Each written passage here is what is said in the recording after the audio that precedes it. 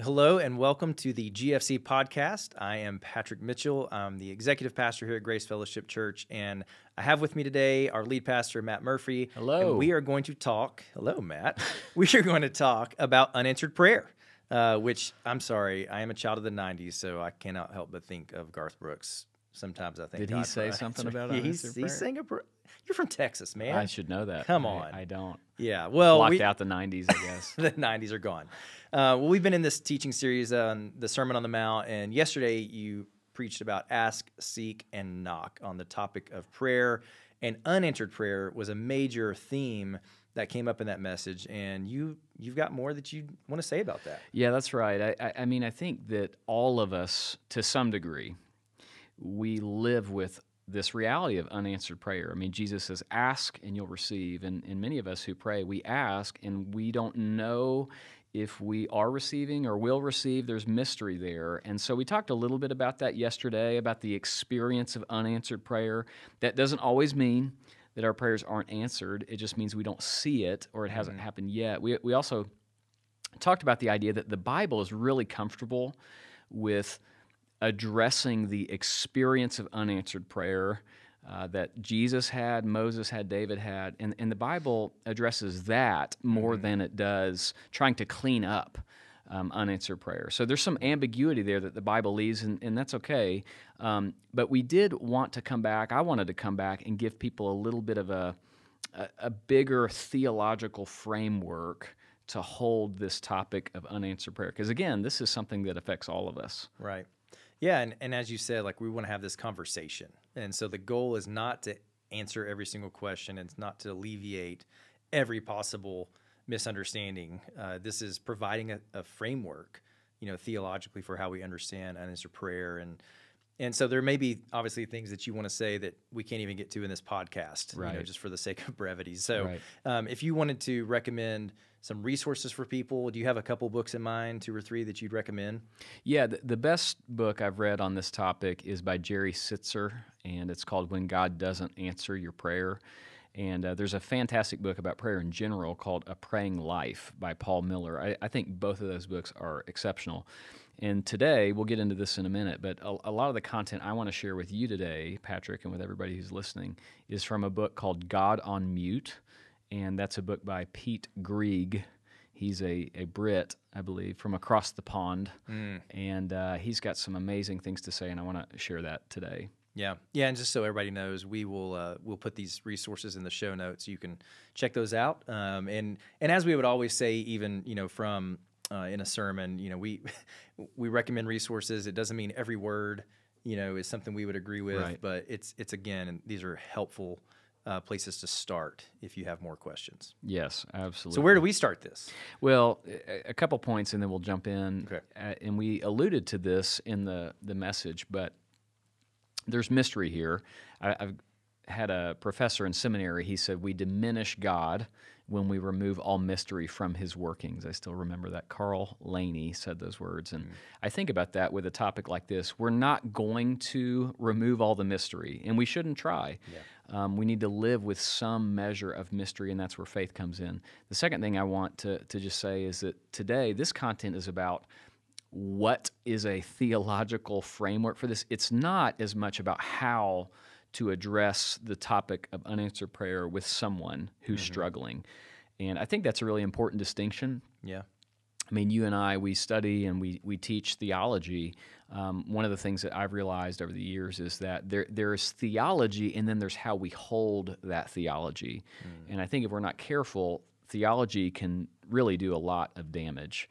And so again, today we're talking about theology, but we've all got to be wise and loving in how we apply that. Yes, absolutely. So I'll kind of jump into this book. I know you haven't read this book. I have not. Called God on Mute. But it's really interesting the way that he approaches unanswered prayer.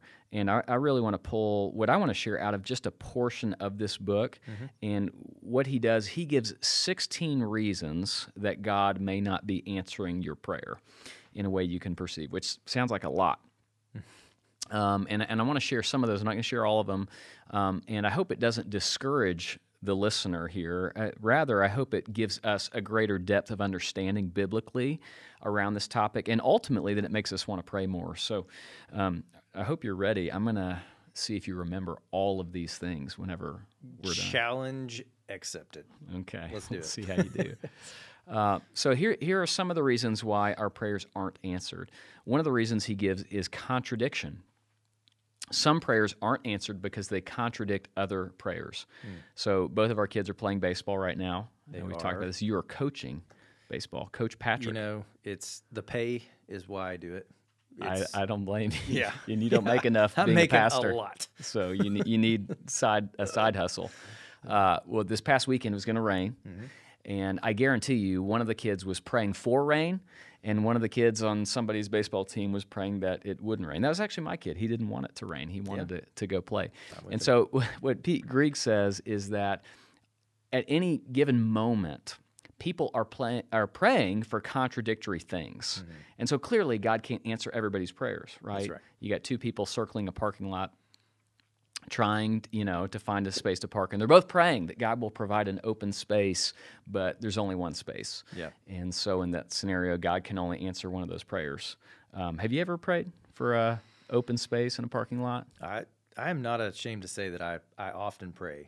Often is that? And I'm not going to lie to you, Matt. It's often answered. Wow. I don't know what that says about me or God, and probably more says about more God. about you and your shallow prayer life. But whatevs. To each his own, or something like that.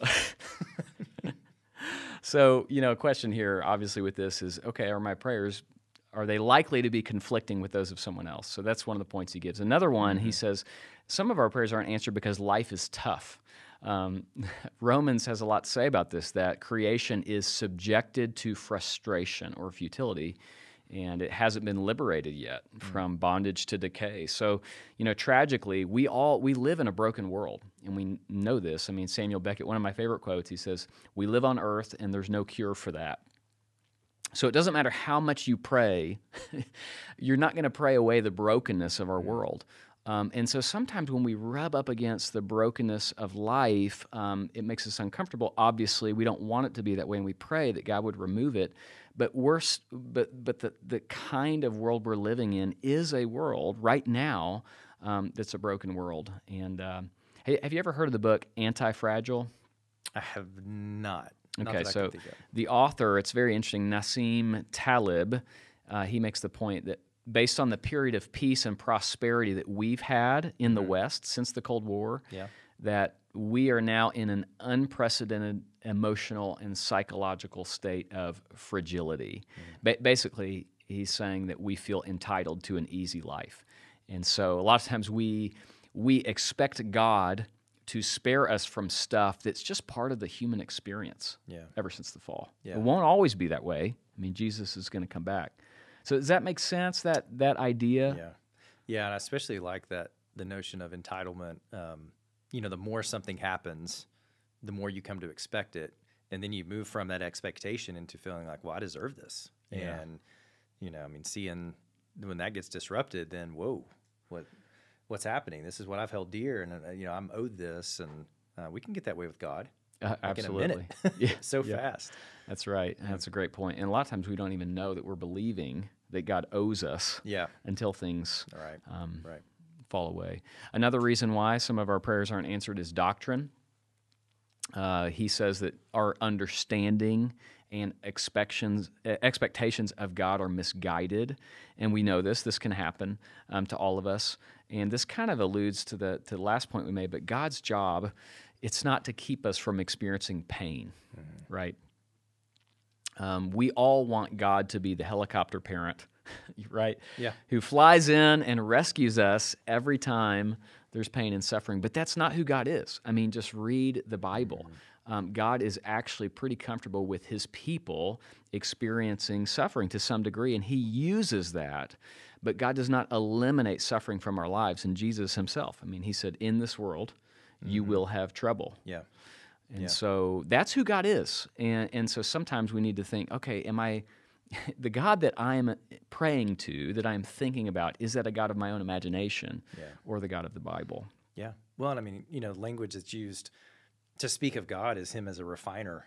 And like if he's putting us through the fire to melt away the dross for the impurities, then, well, goodness, I mean, that's not going to be pleasant. Yeah, that's right. So as you think about that, Yeah. he's going to let us go through stuff. And so this kind of easy breezy, life with God, that's just not a thing. Yeah, that's right. Yeah, sometimes the greatest good for us, our sanctification, involves suffering and pain. Yeah. Another reason he gives for why prayers go unanswered is what he calls second best. He says some prayers aren't answered because God has something even better for us. And my guess is you have stories like that in your life. Yeah. I do, where God, please don't let this girl break up with me. God, please help me to get this job, etc. And you look back and you say, thank you. Yes, absolutely. Like you get that perspective and you're like, I had no idea what I was actually asking for. Yeah. So muchas gracias for that one. You know, like I'm glad I'm not married to her or whatever it is. Hopefully I'm glad the girl you're referencing is not listening to this podcast. But you didn't use her name. So. You know who you are. No, not at all. Or I didn't want that job. That's so our experience. We all have that. That's right. And we talked about this during the message, that God is a good father who gives good things, and sometimes God has something better for us. We just don't know it yet. And so this is such a hopeful reality. I think we need to be careful here to not, it's kind of the name it and claim it, like, God, if God, you don't get that car, God's got a better car for you. Mm-hmm. But again, it is really hopeful that we know and follow a God who's redemptive, who's always working for our good. Yeah, and believing those are his motives and his intentions. Yeah, so that's a good point. If not this, then okay, there is something better for me, even if I can't perceive it as such. Yes. Another reason he gives for unanswered prayer is our motive. And this comes out of James 4. James, the brother of Jesus, he writes, when you ask, you do not receive because you ask with wrong motives, that you may spend what you get on your pleasures. So clearly here, James is saying, you're asking, you're praying, and you're not getting it, and the reason why is your heart, your motivations. And I think we need to be careful to not overplay this. It's not like anytime we have unanswered prayer, there's something wrong with us. And the kind of childlike prayer that Jesus wants us to pray, he says, a kid comes to his father, can I have a piece of bread? Or, I forget the other thing that he references, but this idea of childlike prayer, you can't tell me that children always pray with 100% pure motives. Yeah, I mean, my kids do. I don't think anyone else's. This is the way you've trained them. Yeah, that's right. I get it. Perfect father, perfect children. Yeah, and I love that passage too, because it's you don't ask for bread and get stoned, which they look very similar. In the same way, you don't ask for fish and snake. It's the word eel. Like you could make it look like it's it's even stronger in that sense of like God's trying to trick you. Like you think you're going to get something good, and he's like, gotcha. Yeah, like that's just not the way that he works. Right. Right. So yeah, I love it. So when we ask with impure motives, I think we understand that's part of the deal. I mean, all of us to some degree, I think, are going to have impure motives. But God does desire our prayers to be aligned with his will. And so, again, motives, I think getting a Ferrari would be awesome, winning the lottery. That's probably not God's highest priority for us. And so this is a reminder of that. Another reason he gives for unanswered prayer is relationship. Some prayers aren't answered because God himself is a greater answer than the thing we are asking for. And God wants to use our sense of need to draw us into a deeper relationship with him. And I think that this is so true about God. George MacDonald, he has a quote. He basically says, what if the main goal in God's idea of prayer, what if the main goal is the supplying of our endless need, the need of himself? Mm-hmm. What if the good of all of our smaller and lower needs lies in this, that they help drive us to God? Yeah. And man, that's easy to say. That's hard to that's the live. one I'm so far that I'm just like have to take an extra breath, because it's the one that feels like an out. It's like, oh, really? Oh, I need more God. That's why he's not answering my prayer. It's like, okay, but if you really come back to it, if he is this good father who knows what's best for us, to give us something different would, it'd make him not be a good father. Right, so, So yeah, if he himself is that greater need, then he's loving to let us experience that drought or whatever it may be. Right. In order to come back to that. Yeah, absolutely. It's a great point. And I think along with all of these, we kind of hold them together. It's not like every ounce of pain in our lives is because God is saying, I just want you to be close to me. Mm-hmm. But there is this reality where our greatest good is intimacy with God himself. Yeah. And at least in my life, a lot of what drives you there is pain and suffering. Another reason why prayers aren't answered is influence. And what Greig says here is that the way that God works is primarily through influence and not through forced control. So he kind of makes a differentiation here between influence and power. And he says if you track God's activity with his people across the scriptures, you see that God generally seeks to influence and not control. And so sometimes I think we're trying to pray in such a way, we're trying to exercise power over a person's life through prayer. And, God, I think, can do that, but it's against God's nature in a sense. I think a lot of times God does work through influencing people and putting people in others' lives who can influence them. What do you think about that idea? Yeah, it's a really important point of clarity to talk about the difference in power or authority, and influence. Mm-hmm. You can have the former and have influence, but you can also have influence without having that power or authority. And so there's just this relational aspect of how am I coming alongside someone or showing them a potential, helping them imagine a better reality. And so to think about the fact that God isn't just up there, as this puppeteer leveraging everything for his good, like it is him going, hey, here's how I'm going to help lead you and guide you. And I'm going to let you mess it up along the way too. Yeah. Because you're going to learn, from that as well. You'll learn about my character and about your own inclinations that's so true. Whatever. Yeah, that's so true. I mean, look at how God works with Adam and Eve and Israel in the Old Testament, the prodigal son. I mean, God is very comfortable with human beings making choices, and sometimes those are good, sometimes those are bad. So that's a great point.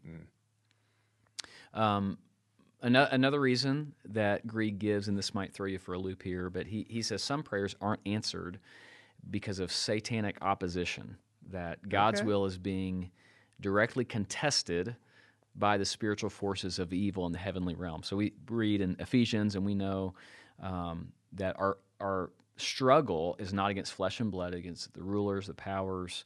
But at least for me and in my prayer lives, I don't think about that when I pray. Not often.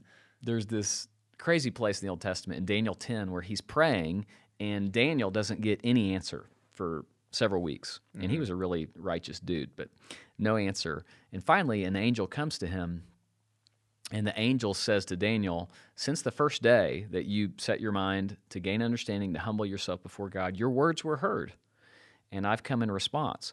But, he says, the prince of the Persian kingdom resisted me 21 days, and then Michael, one of the chief princes, came to help me because I was detained there with the king of Persia. Isn't that crazy? Yeah.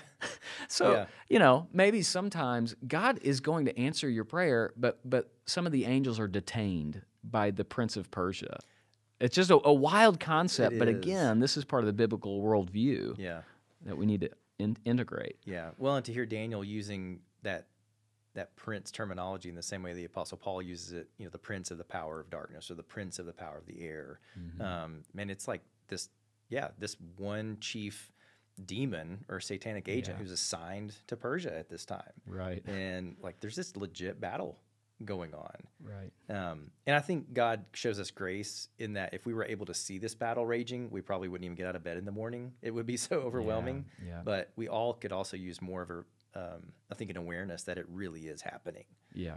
Yeah. This is a real thing. Yeah, that's a great point. And that's part of the reason why we do pray, right? I mean, I think to your point, if we had a greater awareness, realization of the battle we're in, we probably would all pray more, live in more independence on God. It's a great point. Another reason he gives for prayers being unanswered is faith.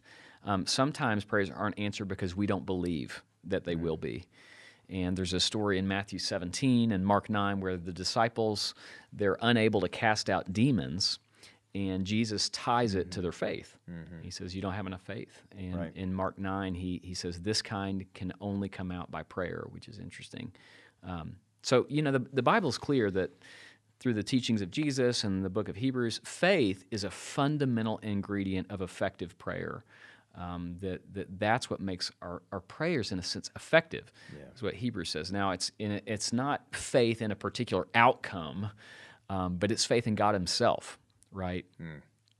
And I think that's really key. What do you think about that idea? Yeah, it made me immediately think of James 1. I just pulled it up when James is talking about if you lack wisdom and you need to ask God for it, but you got to believe and not doubt. The one who doubts is like this wave of the sea blown and tossed by the wind. And so this single-minded, wholehearted faith in the one to whom you are praying. Yeah. And I think that's the focus. Yeah. For me to think, we've talked about this passage before, but that I'm going to look at that mountain and I can pray, and if I have enough faith, that mountain will be thrown into the sea. Yeah. Will it really? Or is that, is the God to whom we are praying capable of that? And how much do I believe in him? Yeah. On that front. Yeah, absolutely. Yeah, I remember as a kid thinking, if I pray hard enough, I can walk across this swimming pool. I'd be looking at it. And it's like, why would God want to do that? Yeah. I think sometimes our prayer, it can be, we think about faith a little bit like a superpower. Like, man, if I had faith, I could do whatever I want. But it's more what you said. It's faith in God that is aligned with his heart and his purposes in the world. So I think that's a great point. A couple more. He says that one of the reasons our prayers aren't answered is perseverance, that we give up. Okay. And Jesus, he touches on this where there's somebody in bed. I can't remember the reference, and somebody's banging on the door, and eventually they get up and they answer it.